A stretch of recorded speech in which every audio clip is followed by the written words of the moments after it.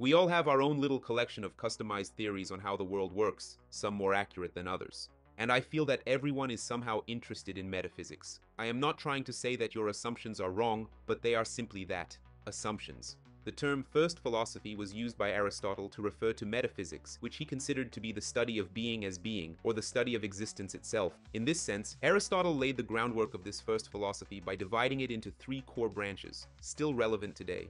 Metaphysics is considered the first, or foundational branch of philosophy, because it deals with the most fundamental questions about reality and existence.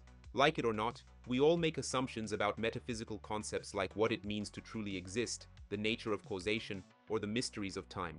Even scientists find themselves pondering metaphysical questions, such as asking whether subatomic particles are the ultimate constituents of the universe.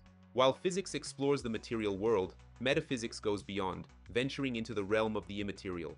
Physicists can show how things cause other things, but they might not be able to tell us why. Metaphysicians deal with questions such as, is an observer essential for something to be a cause, or is causation something that happens regardless of any perceiver?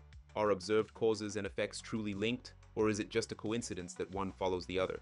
If you replaced every part of a ship over time, is it still the same ship? This query cuts to the heart of questioning identities and realities we take for granted. Even the fact that we use the word metaphysics might be a problem in metaphysics. So take some time to reflect on the beliefs you hold about how the world works. When you dig deeper, you might discover reality is more nuanced than simple explanations. We are all metaphysicians at heart, so you don't need a pill to think about this stuff. Thank you for watching, and I will see you in the next one.